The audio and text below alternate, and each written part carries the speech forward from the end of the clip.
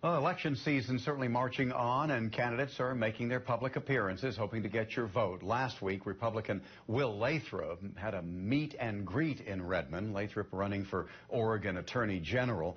Central Oregon Daily got a chance to speak with him and ask him what his priorities are as the Republican candidate for that office.